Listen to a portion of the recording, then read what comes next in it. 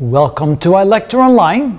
Many of us probably remember reading a comic book or a cartoon or something like that where we see people walking through the desert and they're really thirsty, they're almost dying of thirst, and they look in the distance and they see something that looks like a lake. And as they walk towards it, it looks like the lake keeps moving away from them and they always keep seeing it there. And that's what we call a mirage, because there's really not a lake there. And of course, if you're not familiar with the desert and this happens to you, it could be very dangerous.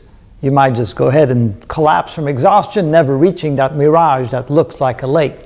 But what is it? What causes that mirage? Well, it has to do with the index of refraction and what happens to light when it goes from one index of refraction to another index of refraction. And what we just need to know is that there can be two situations. Either light comes from a low index of refraction and goes to a high index of refraction, or goes from a high index of refraction and goes to a low index of refraction. In the first case, when we go from low to high, the light will bend towards the normal. So if we draw a perpendicular line, notice that the direction of the light changes more towards the perpendicular. But if the light goes from a high index of refraction to a low index of refraction, then you can see that the light will bend away from the normal. It'll bend in the opposite direction. So what happens? Well, most of us probably never experienced something like this before, but we may have experienced something like this before, because when you drive a car on a very hot day, when the road is very hot, what happens is the air just above the road gets very, very hot. The hot road causes the warm air to exist right above it, which means that the air here is less dense. And air that's less dense has a smaller or lower index of refraction.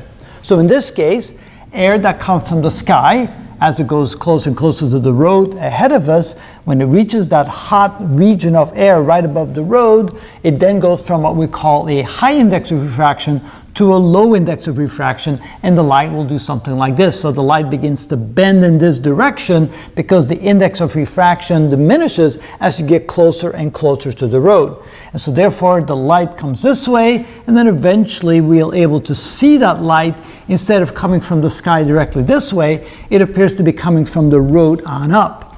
And this here kind of looks like water on the road. But as we keep driving, that keeps moving away from us, just like a mirage in the desert. So essentially, this is exactly the same as a mirage. And what we're seeing here is we're actually seeing the sky kind of being reflected off the road. Well, it's actually the light coming from the sky that looks like the sky, just simply bending. And so we're looking down here, seeing the sky that looks like water shimmering over the road. And that's exactly what a mirage is. And that's why when you try to get closer, it keeps moving away because this relative angle keeps moving. So the car never gets any closer. The angle, the position of this will always be about the same distance away from where you are, and you can never quite reach it. So the next time you walk through the desert and you think you see a lake, make sure there's palm trees around it, because palm trees would not be reflected from the sky, and then you're sure, kind of sure, that there's actually an oasis there with real water, because this would be a big disappointment if you run into something like that. It's a mirage.